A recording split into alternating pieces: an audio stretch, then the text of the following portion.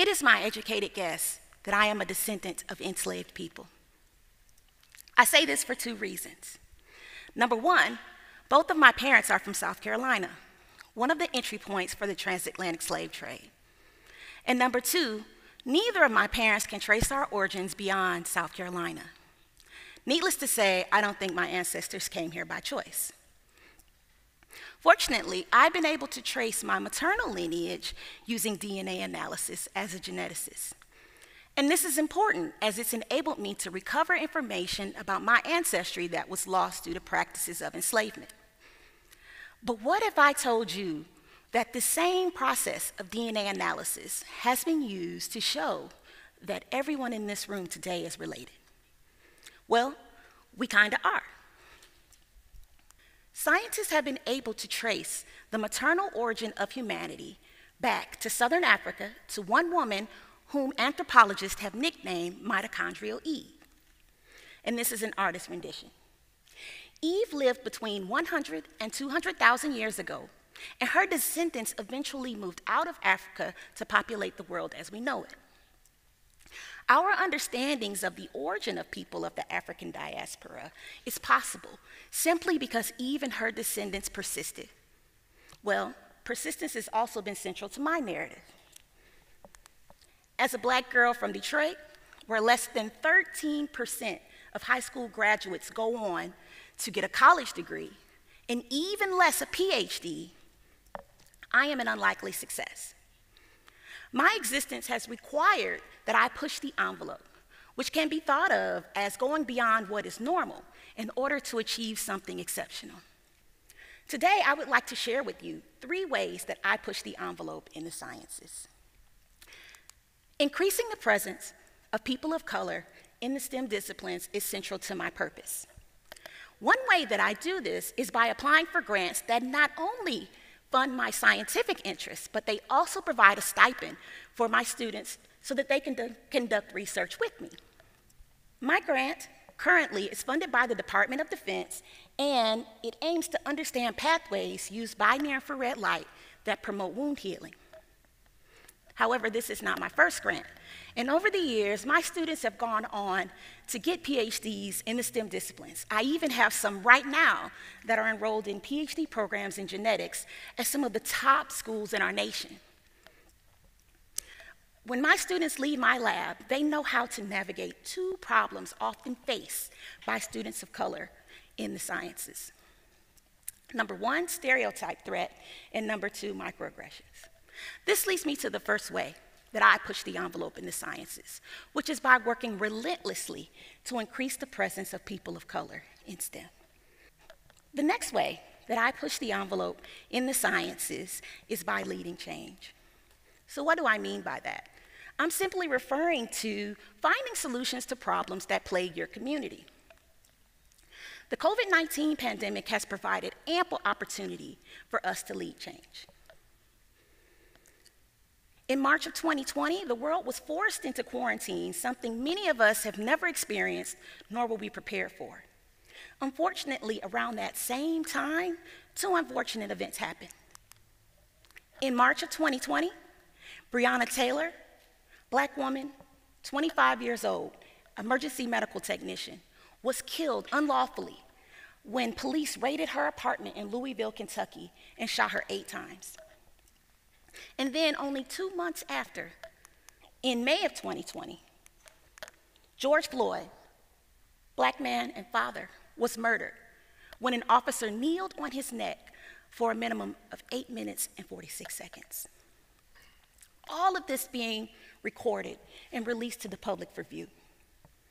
As a Black woman at a Black women's institution, I saw the impact of these events on my students' lives, and this provided an opportunity for me to lead change.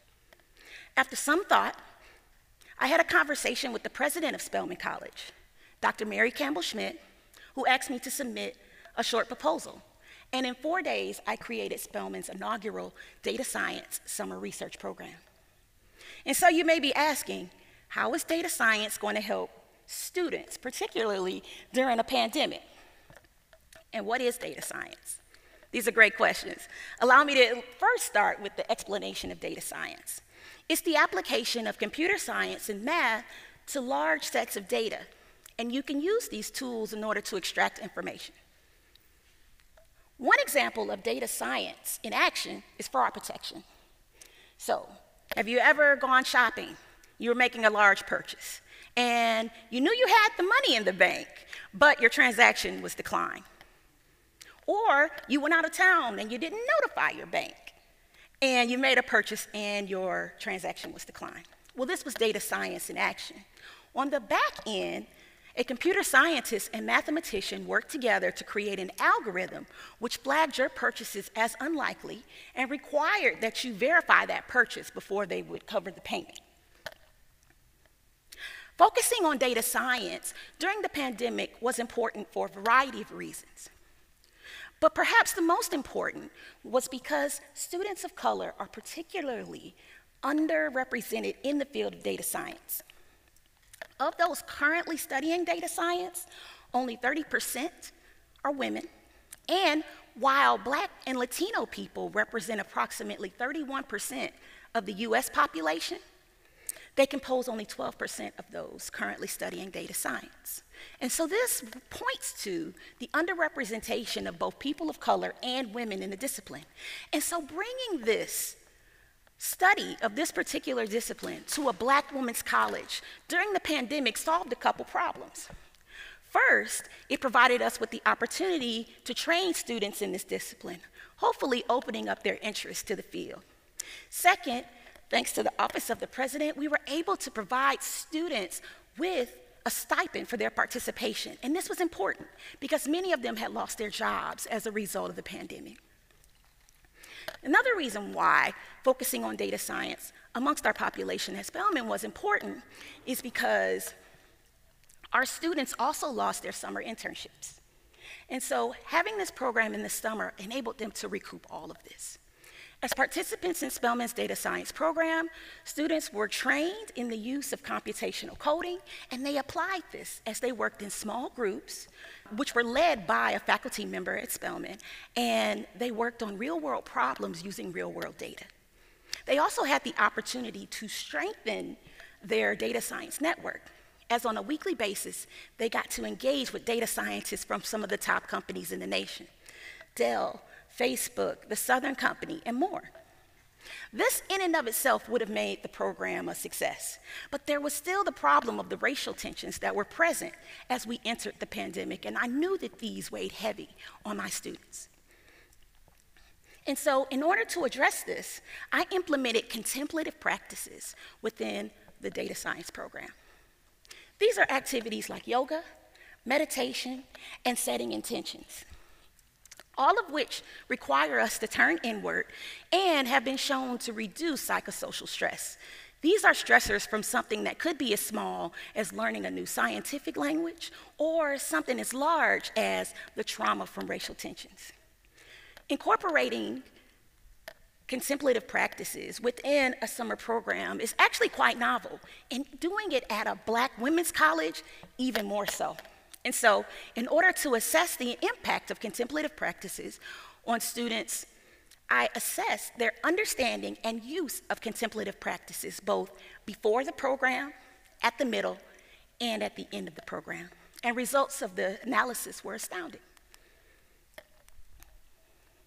By the middle of the program, students reported an increase in their understanding of what contemplative practices were. And by the end of the program, students reported a significant increase in their intent to use and use of contemplative practices. I currently have a grant under review at the National Science Foundation, which aims to assess the impact of contemplative practices on students learning in the field of data science. So wish me luck. The last way that I push the envelope in the sciences is by defying the odds. Allow me to leave you with a few statistics. Within the sciences, while Black women, in the US population, represent 6% of our nation, they only represent 2% of those that go on to get a PhD in genetics. When you look at tenured STEM faculty, Black women represent only approximately 1%.